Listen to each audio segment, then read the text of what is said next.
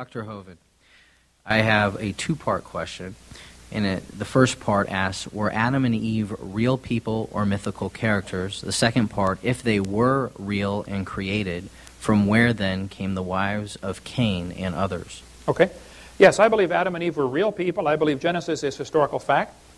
I believe the Bible teaches very clearly that Adam lived, if you read Genesis chapter 5, Adam lived after he begat Seth 800 years and had sons and daughters. You could have a lot of kids in 800 years. Especially when you consider they had the entire world, an infinite food supply, no crowded property like here in Southern California. They did not have to pay $50,000 to buy a square foot of ground. It was free. They had the whole world.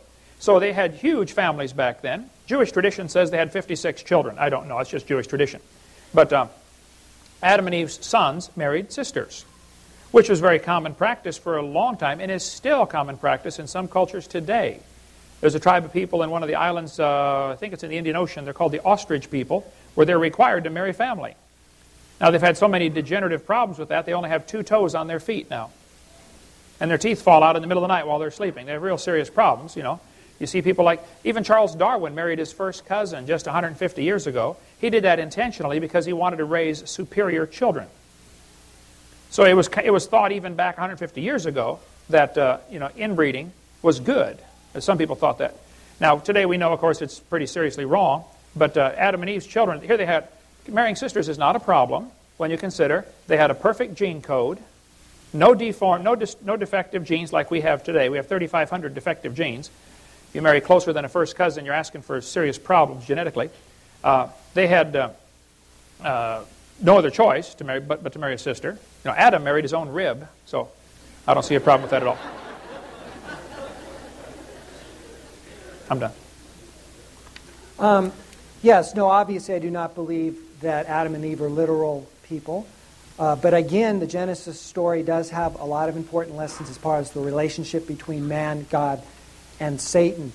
And getting back to the intelligence of chimps, no, they're very intelligent, and they do pass on information. That's something we've learned. There were different cultures of chimpanzees that pass on different tool-making skills.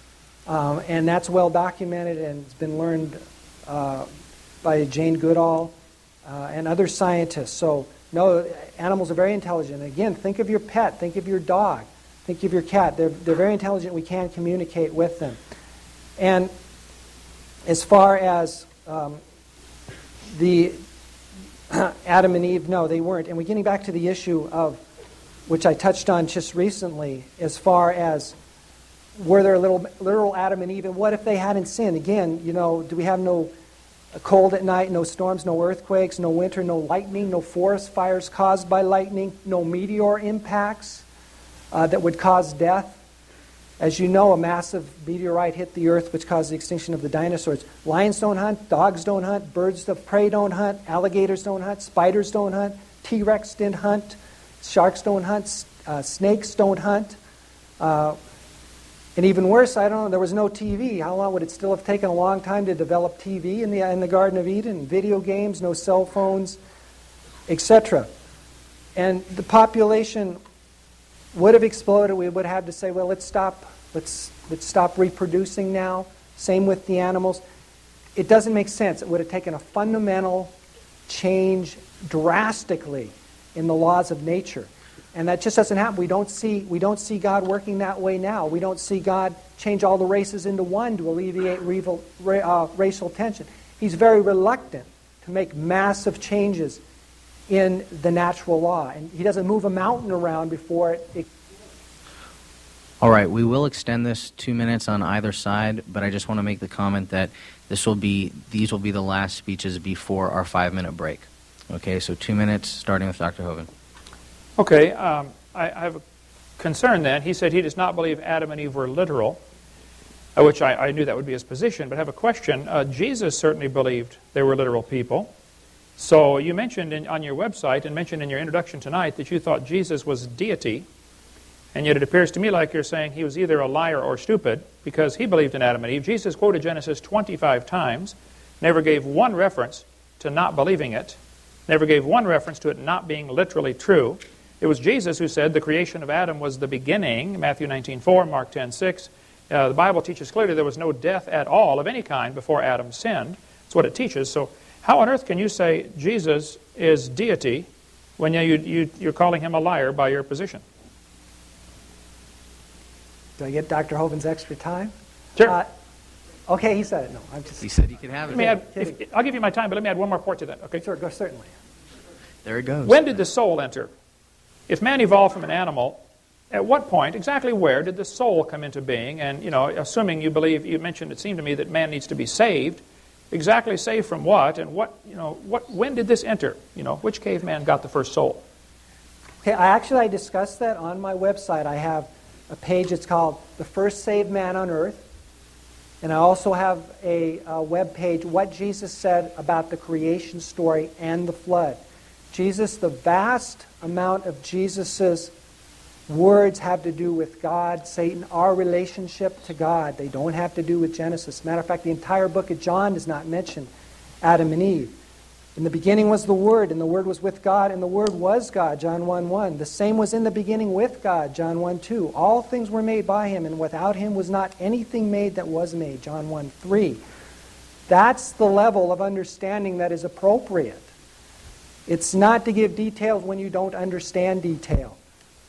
Jesus did not speak a lot about these things. It easily could have been figurative. It could have been exactly not what He meant, or writer embellishments. You can actually, I would encourage you again to read my page. As far as 19:4, all Jesus says was, He made a comment. They were created male and female at the time of creation. Something to that effect. It's very brief and very short. There's only a few passages along those lines. They're the same comment mentioned a few times in the three Gospels, not John. So it has to do with, again, evidence also. You have overwhelming evidence for science, overwhelming for Jesus' deity, and also talking about evidence. There's three types of miracles, I think. There's a physical law, when physical laws are circumvented. And that happens very rarely, especially major type miracles. But we do see them. Obviously, Jesus performed them. But, I haven't raised too many people from the dead, and like Jesus did, and there aren't a lot of miracles like that. They do happen. There's coincidence miracles, or as is often called, providence miracles, where God works certain things, brings people into your life. That's another kind of miracle, which can more easily be explained. But to the believer, they know where it's coming from. It's coming from God. But I think the third type of miracle, which is perhaps the most subtle and most important, is born again. When the controversy about God being dead occurred, they asked Billy Graham. Billy Graham said, "No, I know He's not dead because I talked to Him this morning. And I talk to Him every day. I feel His presence, His power, His guidance, as all of you do." That's the most subtle power. And Jesus said, talking about Jesus' word, don't go look for it. The kingdom of God is with you. All right, there will be a 5-minute stretch break.